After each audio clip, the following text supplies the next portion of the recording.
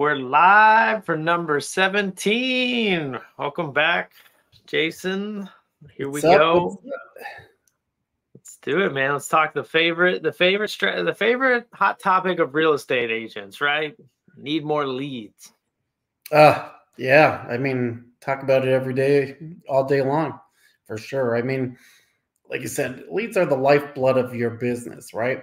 If you have no leads coming in, you're going to eventually have no business at all. So if you want to be successful in this game, I mean, you have to figure out how to get leads, how to convert leads, strategize about them, all kinds of different things to talk about all things leads. Yeah. It's you want to get real estate agents in a room, tell them you'll teach them how to get leads. Yeah, well, I think there's a lot of BS around leads too.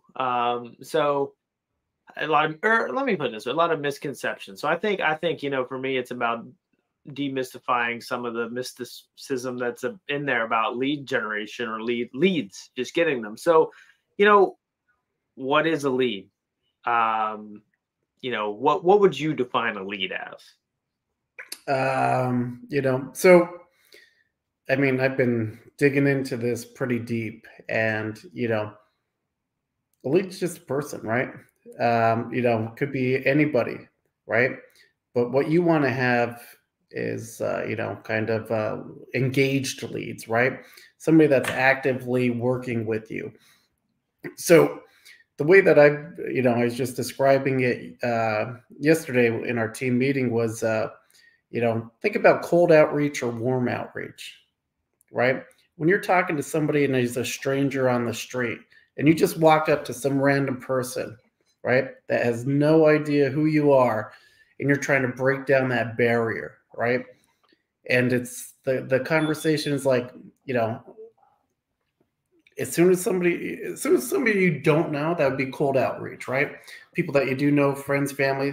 Think about the people in your phone, people in your email, people on your social medias, right? That would be all kind of warm outreach. Everybody else would be cold outreach, right? And like my example, when I'm saying, you're going to have a different message to different people. So if you meet somebody randomly out on the street, that's going to be cold outreach. They don't know you. So what you got to kind of do is get their guard down to get more comfortable with you and build that relationship, so they'll be more open to talking to you. But a long-winded first answer, but yeah, I'd say, lead is just a person that may or may not be interested in what you're looking to sell them. So there's cold and there's warm, there's an unengaged and there's engaged. So I like the simplicity, and it's funny, as much as I've dove into this, I've never really thought of it like as, cold is if their guard's up, warm is if their guard's down, basically. Mm-hmm. And engaged and unengaged. You can have warm leads that are unengaged, and you can have cold leads that are engaged. You can have sphere of influence in your database that you don't talk to or send any value or homes, so they're unengaged, right? And you can have names and numbers in your database that are engaging with the homes you're auto sending or the value, but their sales guard is up because you haven't spoke to them as a human being, right? So I think that's good. I think warm and cold and unengaged and engaged. But at the end of the day, a lead is a name and a number. Like, that's a lead. How far it is, how warm or cold or how engaged or unengaged depends on, cold and warm is, are you talking to them? Yeah. How interested or uninterested? Do they make any kind of response? If you're getting no response, kind of the way that we classify them is, cold would be you're reaching out, call, text, email, and you're getting no response. Warm, your call, text, email, and they might respond to you here or there, might get some information, and you're building that relationship. Active, I would say, would be more of, okay, you built up that relationship. You might be taking them to go see houses, or getting them further along through the sales cycle, right? So, and then, like you said, under contract, closed, and then kind of the circle of life, right? and rinse and repeat, and kind of keep it simple that way. That's how I've been training it. That's kind of how I learned it. What's your thoughts on that? So I know where I'm going with this, but what's been your best lead source over the years as real estate agent and team leader? So when I first got started, and I was a brand new agent, I'm like just thinking like, oh, my broker's just going to give me people to work with, right? And I'll take these people and I'll, ready to buy houses, and that's it. And it was like, hey, Mr. Broker, I'm ready to, take people, show them houses. And then it was, kind of a wake up call, right? It was one of those things where it's like, that's not how it works. And it's like, well, how does it work? And, the message that I got back at the time was like, well, if you want leads, you gotta pay for them. You gotta go to Zillow and then sign up for Zillow, and then they'll send you leads from there. I'm like, well, fuck, that sucks. I'm cheap, man. I don't want to be paying for leads. So I was doing IT stuff and all that kind of good stuff, and I'm like, I got to figure out a way where I could find people that may or may not be interested in looking to buy or sell houses, right? So keep it simple. So how did I do that? So there's a bunch of hold on a second, my phone's just blown up. Real-time radio people. No, just kidding. So I developed a couple different ways to find leads for free, right? So there's a couple different ways that I did that. I mean, online is the best way to do that. But one of the first easiest ways that you could do, I call it like driving for dollars. If you're looking and you're driving, and you see a distressed house, maybe you could stop and see, maybe they don't have the money to kind of keep fixing it up and make it appear good, right? So you could talk to the seller, see if they're interested in possibly selling it, or maybe that, try to find the owner and contact them to see maybe they're out of state and they just aren't taking care of it. Or well, hang tight there because I want to go. So let's say you find the distressed house, you want to find the owner's contact information. Yeah. How? Okay. Good question, right? So there's a couple different, there's whitelists that you can buy on the that has people's, contact info. We have a site called RPR where we could look up the address and it'll tell you the homeowner, and a lot of times it'll have a phone number associated with it. How do you RPR? Like, unless I'm an agent, then I don't know what RPR is. RPR is what is RPR? They should know this, but I think a lot don't. It's just like an NAR provided website that kind of has all kinds of different like value for an agent. If you don't know what RPR is as an agent, you're definitely doing yourself a disservice. I mean, a lot don't. A lot of them don't. You could do CMAs with it, analysis. It'll tell you, just different demographic info, school district ratings, crime ratings, all that kind of stuff. As far as mobile app too. Yep, mobile app. But I like to use it as a stalker. I like to find people's information and call them on it, right? Or a lot of times when I'm gathering listing information, when I'm putting in a new listing, it has a lot of the deed information on there, tax information on there, ownership information. You go by Chad, but your real name's like Elwood or something like that. You know what I mean? You got to have Elwood in all the docs. So then conversation starter, right? But and not that that's your name, just so everybody knows. Yeah, but, a lot of times it'll have that information on there. So I'd use that site, to get expired listings, anything that was canceled or withdrawn or anything like that from the MLS, and I generate leads that way. Just call them. And a lot of times, agents make it too complicated. That they think they need like a super fancy script for, calling for like expired listings or something like that. My script is this. Hey, Chad, I saw that you're looking to sell 123 Main Street and it didn't work out. Are you still looking to sell it? Right? Yes or no? Well, how'd you get my info and all that? I mean, look, there's different objections. Hey, it's all public info when you're looking to sell your house. The owner information's on there. I grabbed your information, found your number online, and just figured I'd give you a buzz. Look, I'm not trying to sell you a car warranty or anything, but if you'd like some help trying to sell that house again or whatever, let me know. Well, and I think that's the thing is when like you're talking what I hear is when you started, you know, you had that's the thing. It's like when it's almost like better. You know, I think all agents have been challenged over the last 6 months, and you know, I think there's been a lot of yeah, I know we have. I have. My team has 100%. We've had some challenges we've had to go through, and I don't, you know, it's not shared enough. But that said, I often look back to the beginning. I'm like, what the hell did I do back then? That was like, it just, you know, you forget a lot of the Rocky montage, don't get me wrong. But at the same time, I look back and it's like, well, I had nothing to lose back then, you know, so I did whatever it took. And even though you think you'll do that now, it's like, well, no, comfort sucks sometimes because yeah, it's comfier to sit in my nicer home that I have now than I did back then, where I had to solder the pipes or we weren't getting a shower that night. That was just the first house we bought in the first week, but it was real. I had like when I bought that house, I had to solder the pipes, or we didn't have running water to that shower that night, so I had to learn how to solder. Right, like you know, you're more dangerous when you have nothing to lose. Is the type deal. Both thinking a shower and for lead generation is what I'm talking about. But you know, and I think what you look at is like you figured it out. But we start BSing ourselves at these other levels, I think is what it is. Because lead generation, like you zoom back out, like you know all the ways. Like almost everybody knows all, and if you don't, use a quick YouTube video, watch this podcast, like you know, open houses, cold calls, internet lead generation, sphere of influence networking, like door knocking, cold calling. Like I said, cold calling, but that's it. Like, cause I've already run out. Cause like that's the buckets. Like a lead is a name and a number. Well, and you go down and you pick a strategy like you did, which is effectively door knocking / cold calling or a common, you know, and then you sprinkle in the fact that it's a niche of distressed properties, right? And you went down and you figured that was a bucket, and you did. And you drove and you saw an opportunity is what it was.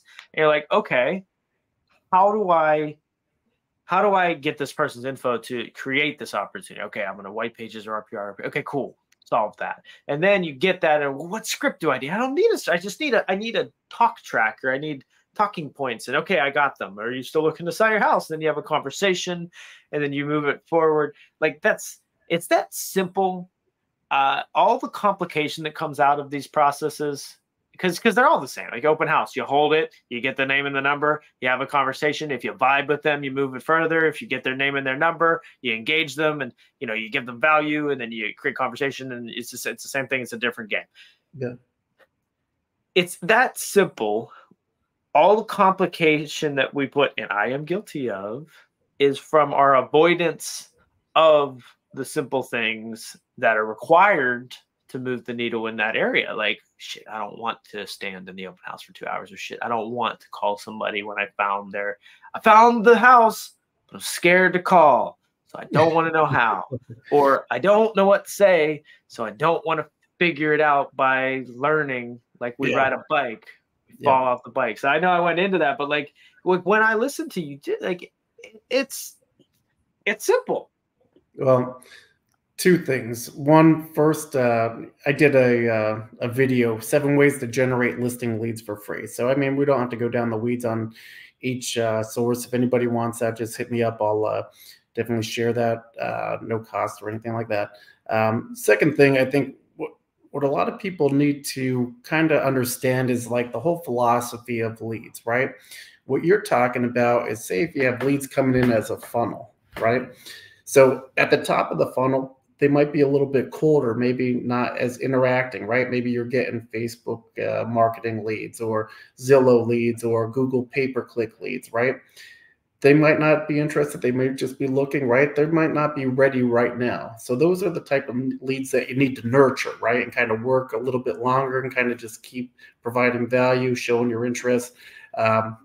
Not be that agent like, hey, oh, you looking to buy or sell a house today? You know, everybody likes my dumb voice. But anyway, so as you're on the top of the funnel, you know, it might take a little bit longer to convert these leads because they might just not be ready yet.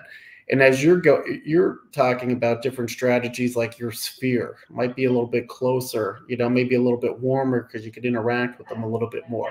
And then people that are actively looking for homes, like say, you know, like I tell the team members, if you go to an open house and you're working the open house, that's actual people that are looking to buy right now for that same style of house. You have a couple different conversation starters. As one, you know what area they like, you know what price range they're in, you know how many beds and bathrooms that they need, all because you came to your open house. They're kind of giving you a lot of information that that you can work with.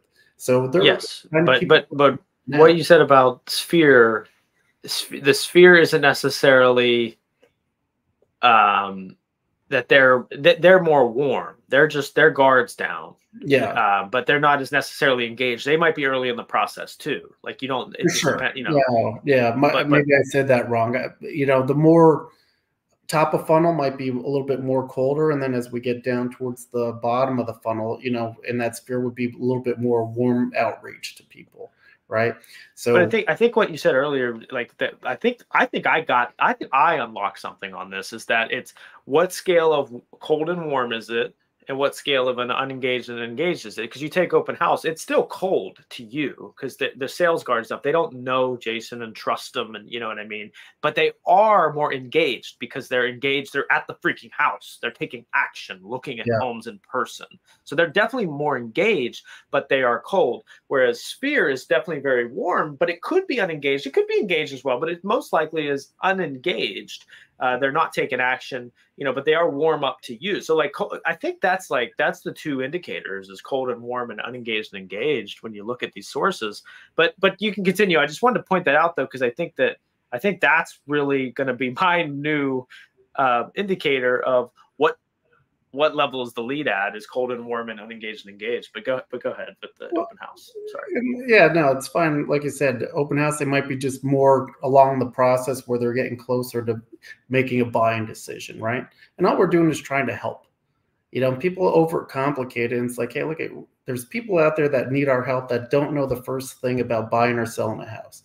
All we're doing is looking to provide that help to them, right? So I think, like I said, with fancy scripts and talk tracks to get people from cold to disarm to, warmer and engaged, I think people overcomplicate it a lot, Well, they think there's a magic fucking pill. I don't know what else to say. I mean, they think everybody thinks there is that script that turns people to you. I mean, like, well, this other person gets a bunch of people from this, so they must have magic words that work better than I have. Or this other person generates leads that convert, so they must have a magic source that I don't have. Or this other person has a sphere of influence that just rocks, so they must have a magic personality trait or something that I don't have. Like they all, and at the end of the day, we fall because real estate agents want somebody who was ready to transact, buy or sell, falling in their lap, saying, Jason, I couldn't wait to talk to you.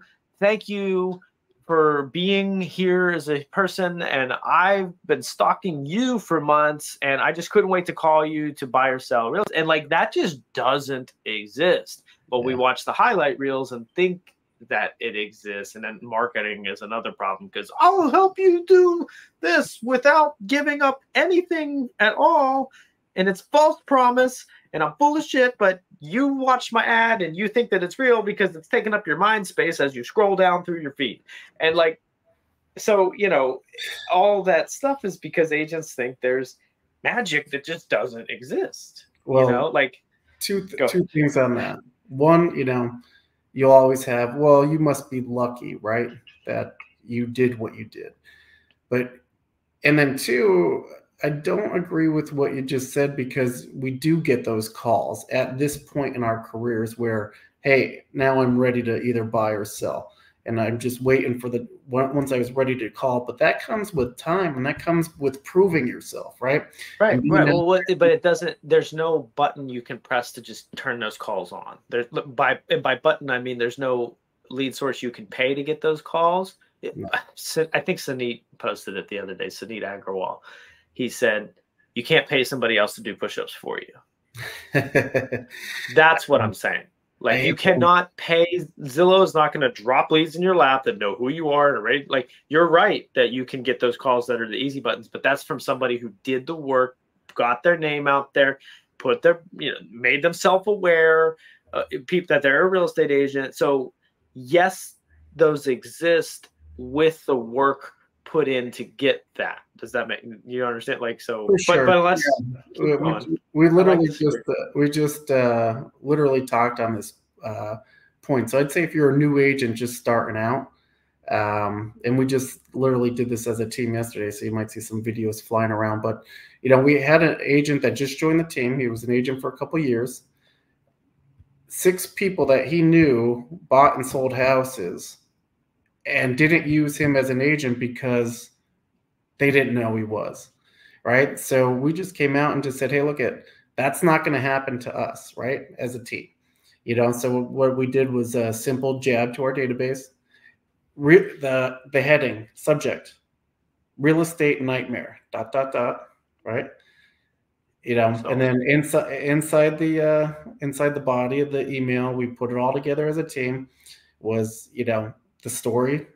6 people wanted to buy and sell, and I don't want this to happen to me. And then we each filmed a video, right, that had us explaining the same exact situation. So just so you know, if you don't know, like Biggie says, if you don't know, now you know. I'm an agent, right? So getting that word out there.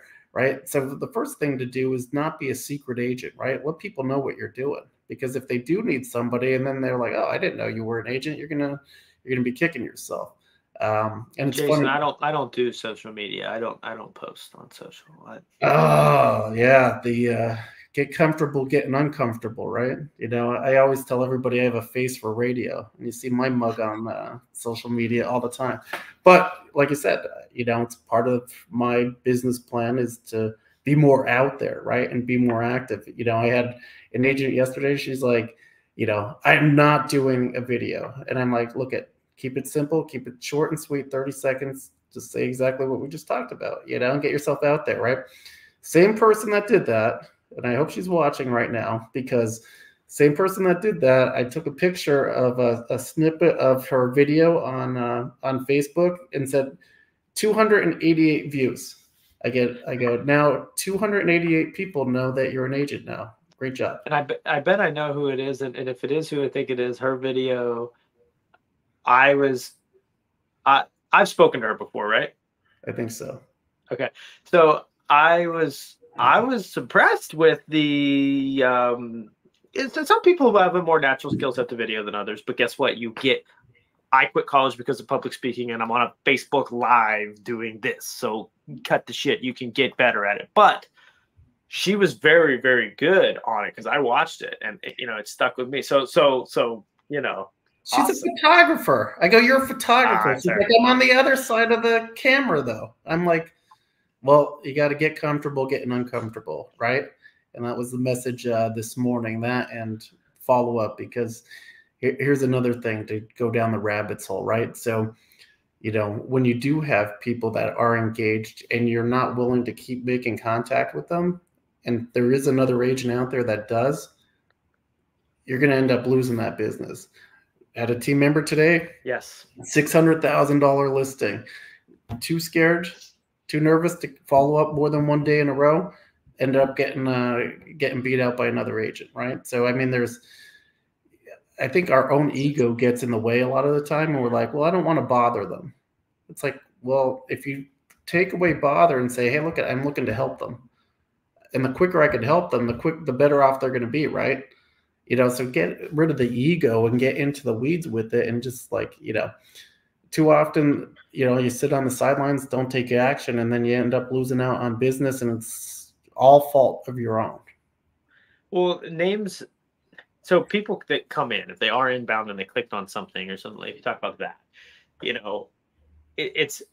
when's it, this, or if you don't know, you should know the statistics. If you don't follow up within the first 5 minutes, the percentage of your chances of getting in contact with them and converting them go up like ridiculous amounts. I mean, like 5 minutes versus 30 minutes, there's like a 30 times difference in conversion rates, and all the stats I could go. Yeah. Right.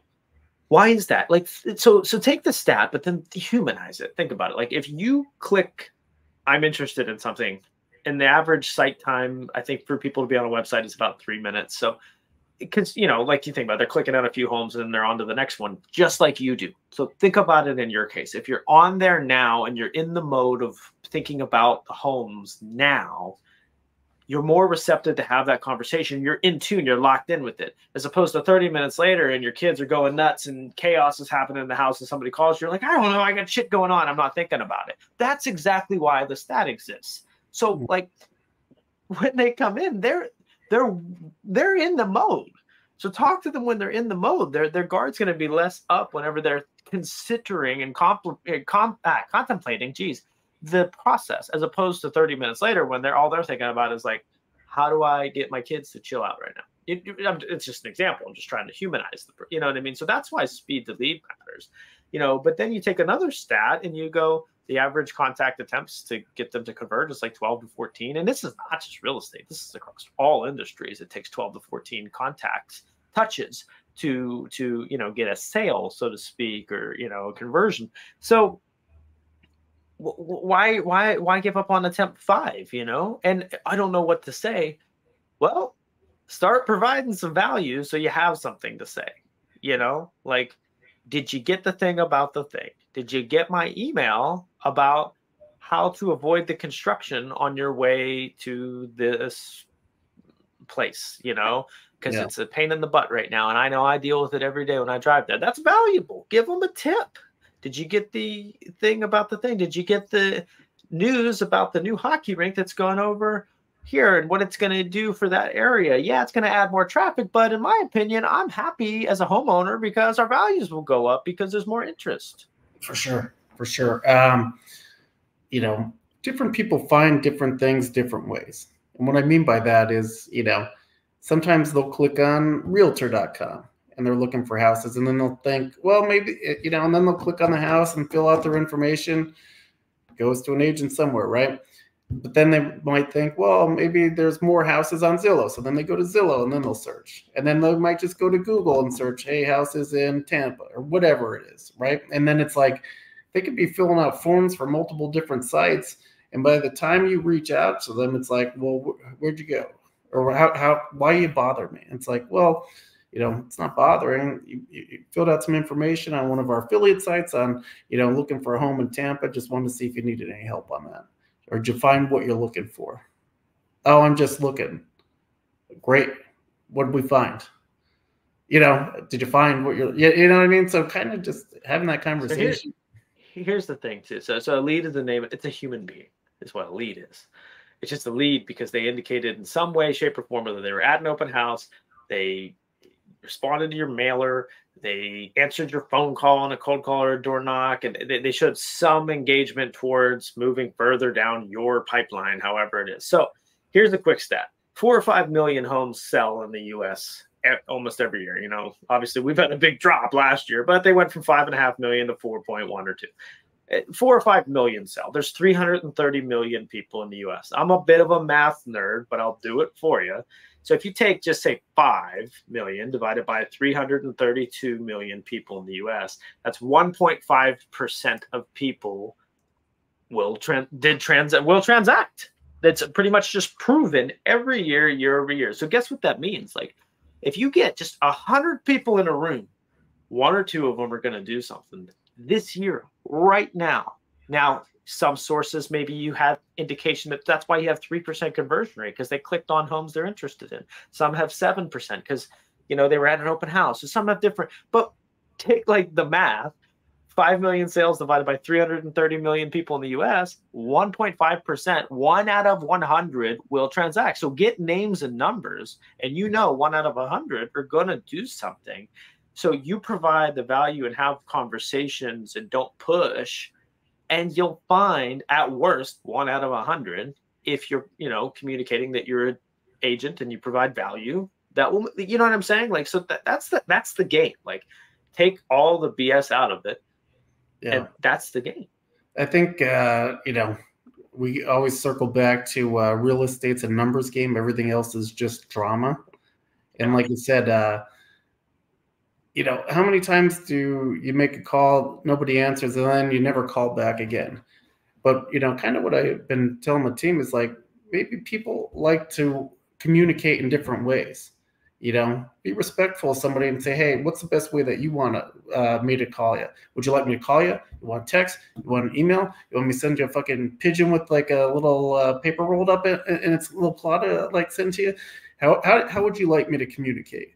Right? Because if you're not calling, text, and email, you might not be hitting them on that medium, right? So if you're not hitting them where they're at, how are you ever going to start that conversation to begin with?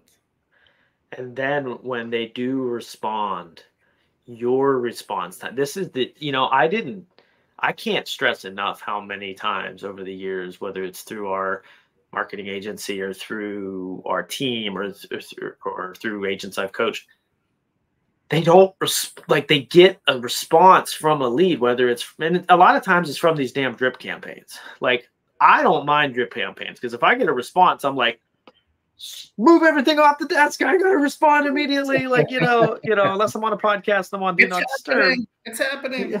Right. I'm like, I paid for these leads. I gotta respond. Yeah. But agents get leads that respond to an automated thing and just like, not interested at the moment, maybe in 3 months, and they don't respond back for 5 hours, 6 hours, a day, 12 hours. And that sounds crazy, but I cannot tell you how many times I have seen that. I mean, you've like, if you're a human and you've had somebody bothering you for 6 months, and then you finally go, all right, I'll reply to them. And they don't answer you back for like an hour even. You're like, well, they don't care about me. I'm just another cog in their wheel. Yeah. We could go down the rabbit hole on this, but what do you think about the speed to lead time and then being a part-time agent where you might be working a regular job and not be able to reach out to people in a timely manner? I mean, I don't want to, we could open up a can of worms on that, but like you said, think about it as, I don't know why I keep using this analogy lately, but, like dating, right? If you're trying to, go out with another person, right? Whatever. You make contact with them. You ask them out. You're trying to develop interest. You're not going to ask them to marry you on the first date, right? You're trying to build that relationship up. Too many times, agents are like, oh, you don't want to buy right now? Okay, buy. You know what I mean? And I'm like, you never even tried to develop the relationship or, kind of see what they're looking to do, right? One of the biggest questions I always have is like, hey, how can I help? What are you looking to do? Right? But I don't know why I keep using that analogy, but if you don't respond to your date, right? And your date's reaching out to you and you're not responding, are they going to find another partner to go date? Right? Yeah. But I mean, I like the analogy. I don't know. Nikki might. No, it's totally. I heard it from, I think, Jay Kinder the other day. It's like a lot of agents it's like walking into the bar and slapping a girl's ass before you buy her a drink. It's like, that's the same thing, but it's like, man, that's a little bit more in your face and it makes a little bit more sense because that's what it's like. It's what a lot of agents do, and but to back to the part-time one, that's what I really don't think. Like, I tell everybody anymore, like, look, part-time, okay, if you're doing it to pay the bills, but you better have a pretty serious inclination towards a jump point, like where you will take your leap of faith and go full-time, because you see all the agents, you see a lot of them, I'm sure a lot of us know some that sell 3 to 5 a year. Some year they sold 8 because some more of their friends bought, and some year they sell 2 because some less of their friends bought. And they just sit around and they look at the agents that sell 30, 40, 50, and they wonder how they do that full time. They'd love to do that. I'd love to quit my job and go full time into real estate.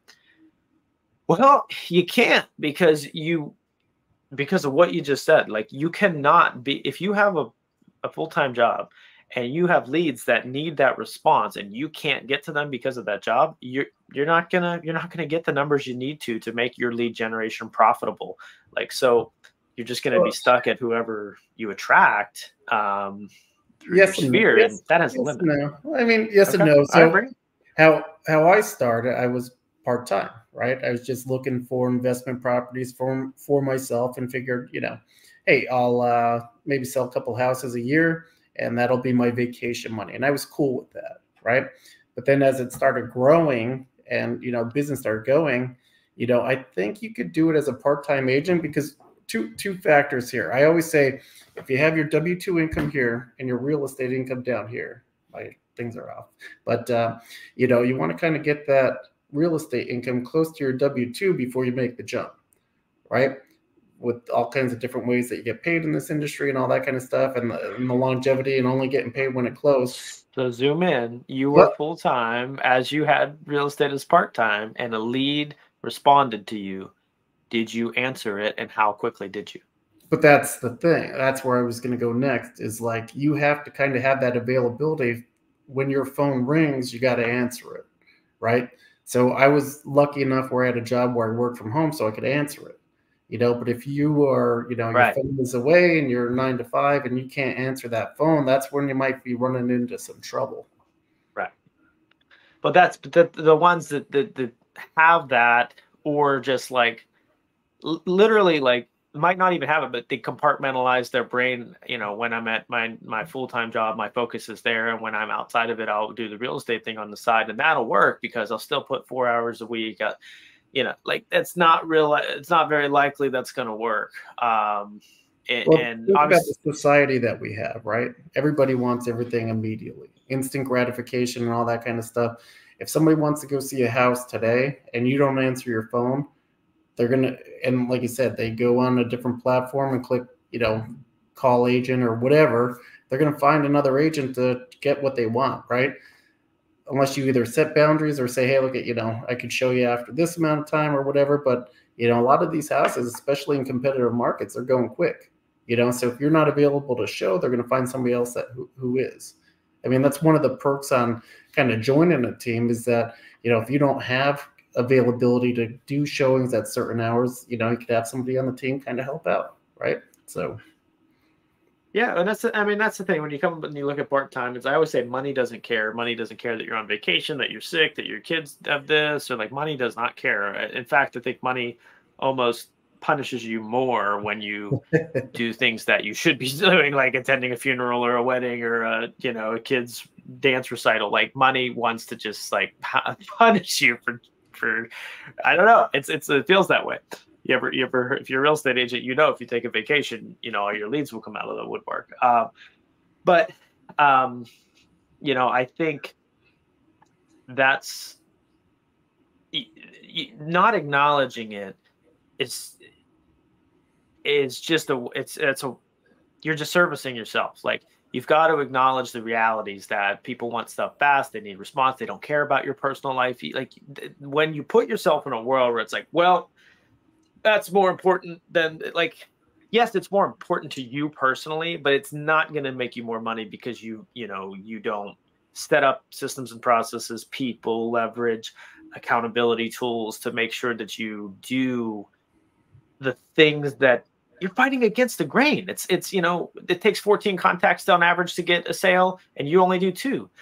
Speed to lead increases your conversion rates 30 times, and you don't care. You take 6 hours. You know, like, don't fight against the grain. Like, be aware of that people want things now, and be as good as you can. You won't be perfect, but be as good as you can at doing that. You know, like, yes, I'm on a podcast right now and I got squirrel mode. My phone's on do not disturb. If a lead spot responds right now, I don't know.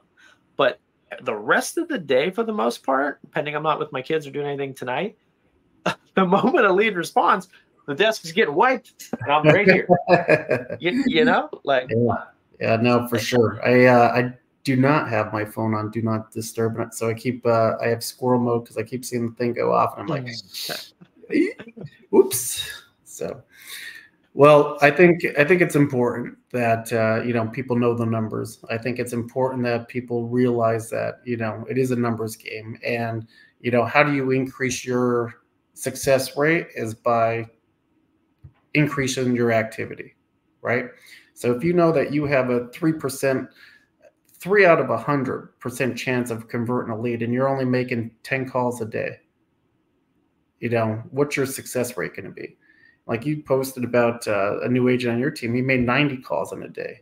Do you think his activity is going to lead to more success or less success? He's finding those 3 a day in one day, where it's taking you 10 days to try to find those 3. And this is the same.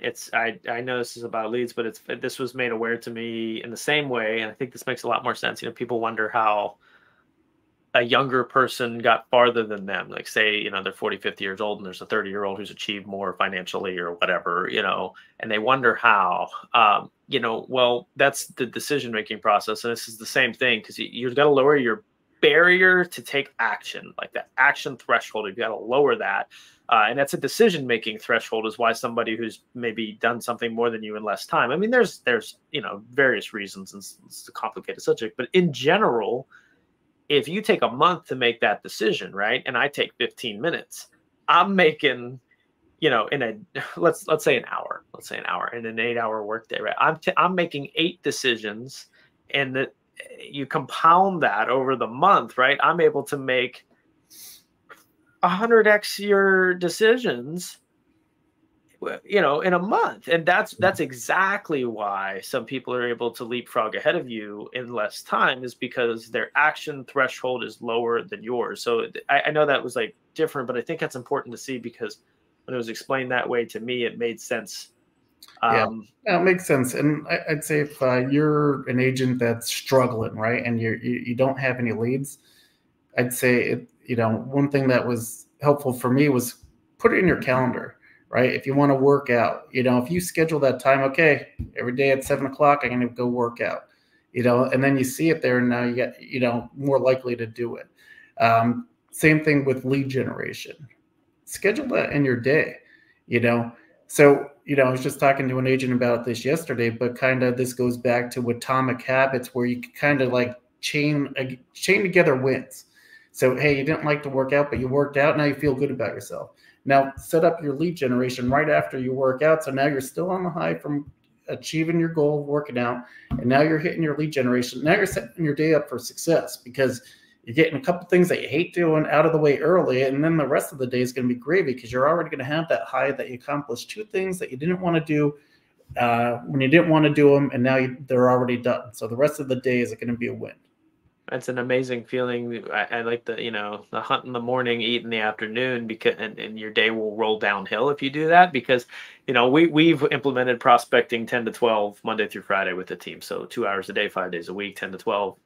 Get on there. Generally, we need a minimum of an hour, but we prefer you to be on there for 2 hours. So that's what we do, and I do it with them. We're actually in another tab. I can see my team here right now on Google. So we're on Google Meet. So anyway, the point with that is, since we've implemented that, I have 2, and it's funny how afternoon a lot of replies come, because people are at work when you're reaching out to them, or they got stuff going on in the morning, and then 1 o'clock hits and they respond to that attempt, that call, text, email, or whatever, the voicemail you left, and it almost feels inbound, and it's like I when it happens, it does feel inbound, because at that time it is inbound, but I'm like, when it happens at 2 o'clock and I get a reply, I'm like, thank you, morning Chad. Like, thank you for doing the work, because now I have something, like yesterday. So yesterday's a good one too. I made 46 attempts and I got nobody. I got squat, goose egg. It was terrible. But 2 or 3 o'clock hit, and 5 leads revisited my site that hadn't been on it in 2 weeks. I get an alert for that. So, and then 2 of them texted me. Well, I sent out a text to 1, but then anyway, 2 responses. So because of that, 46, no luck. That sucks, right? But then later in the day, I'm like, oh, people are revisiting my site and they're texting me. I feel good. Well, it's because I did the 46 times. So it may, you let your day roll downhill. If you do it at 4, 5, or 6 o'clock, you're just, I think, decreasing your chances too, because they may not respond. People get busy as night, and then the next day happens, and it's like your mind resets. And I think your chances lower. Granted, it might be easier to get them on the phone at night. Sometimes is the only exception I'd make for that, but. I like to hunt in the morning, eat in the afternoon. It's made a big difference for us. We really actually haven't had a ton of trouble getting people on the phone, actually. Yeah. Well, here's the thing, right? And I'll end my part of the show on this, right? You always hear, well, when's the best time to call? And it's like, as soon as you can.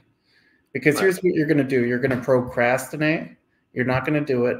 It's going to get to the end of the day. You're going to have, you know, your willpower and all that kind of stuff to do tough activities is going to be down, and you're not going to do it. And then you're going to say, okay, tomorrow I'm going to do it. But if you don't have a set time and you don't get that work in, you know, your chances of success are going to be lower. Plus, you know, like you said, all that opportunity to fall back up with you, if you get it out of the way in the morning, you're getting these calls in the afternoon, and then you can kind of build your schedule around that. 100%. 100%. So, I mean, I'd say, you know, to finish my end of this one, you know, two things. You know, if you need leads, it's not as hard as you think. Don't overcomplicate it. Find a way to get name and numbers that make the most sense for you. Name and numbers, well, an email, whatever. Name, phone number, email, you know, whatever. Find a way to do it. You know, you know the ways. You already know them. And if you don't, go look up a YouTube video or just listen. I'll send you in the chat the link to the one that I did, 7 ways to generate listing leads for free. You can kind of backtrack that for buyer leads too if you're not comfortable working with listing leads, but it'll give you a good idea on, you know, where to start, right? And it's all free. I don't think there's a magic one, because there's not. Like that. Let me tell you, from 10 years of experience in real estate and chasing them, I've almost tried almost every one you can. There's no magic one. They all, you know, some are further down the pipeline, but there's no magic source. So get names and numbers if you don't have them.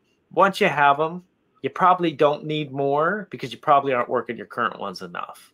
Like, unless you can show me that you've contacted every single one of your leads at least 20 times in the last 12 months, you probably don't need more leads. You probably need to work the ones you have better.